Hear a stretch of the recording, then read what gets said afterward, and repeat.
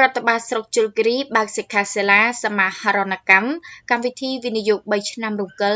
2025ដល់2027 រដ្ឋបាលស្រុកជលគិរីនៅថ្ងៃទី14ខែតុលាឆ្នាំ2024នេះបានរៀបចំសិក្ខាសាលាសមាហរណកម្មកម្មវិធីវិនិយោគ3ឆ្នាំរង្កិល2025ដល់2027ដោយបានប្រព្រឹត្តទៅក្រោមអធិបតីភាពលោកយិនសាវែនអភិបាលរងខេត្តកំពង់ឆ្នាំងនិងលោកដៅកឹមស៊ីនអភិបាលស្រុកជលគិរីនិងមានការចូលរួមពីសំណាក់ថ្នាក់ដឹកនាំមន្ត្រីរាជការមន្ត្រីផែនការថ្នាក់ដឹកនាំមន្ទីរអង្គភាពពាក់ព័ន្ធនិងអង្គការសមាគមនិងដៃគូអភិវឌ្ឍនានាផងដែរលោកដៅកឹមស៊ីន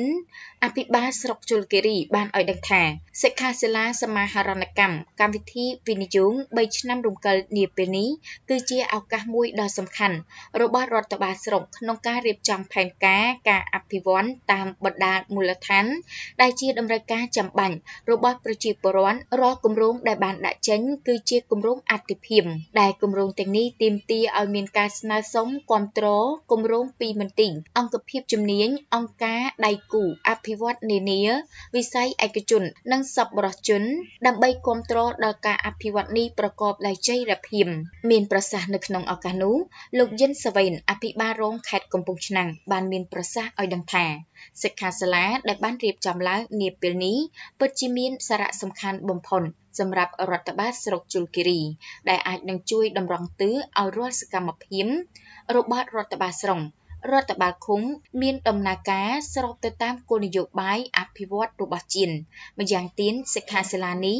អាចជួយឲ្យរដ្ឋបាលស្រុកបានរៀនសូត្របន្ថែមពីគ្នាទៅវិញទៅមក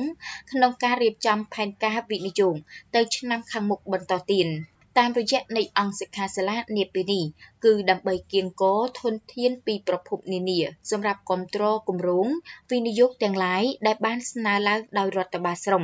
និងបណ្ដាឃុំទាំងស្រុកនិងសម្របសម្រួលធ្វើឲ្យមានសង្កតភាពរវាងគម្រោងនានានៃកម្មវិធីវិនិយោគរបស់ស្រុកជាមួយគម្រោងវិនិយោគរបស់ឃុំនិងភាគីពាក់ព័ន្ធនានាលោកអភិបាលរងខេត្តស្នើដល់អង្គសិក្ខាសាលានាពេលនេះចូលរួមពិភាក្សាដោយយកចិត្តទុកដាក់បំផុតដើម្បីផ្ដល់នូវគំនិតនិងបទពិសោធន៍ក្នុងការត្រៀមរៀបចំផែនការអភិវឌ្ឍឲ្យបានចំគោលដៅនិងតម្រូវការរបស់ពលរដ្ឋស្របតាមកម្មវិធីនយោបាយរបស់រាជរដ្ឋាភិបាលនីតិកាលទី7ក្រោមការដឹកនាំដោយសម្ដេចមហាបវរធិបតីហ៊ុនម៉ាណែតជានាយករដ្ឋមន្ត្រី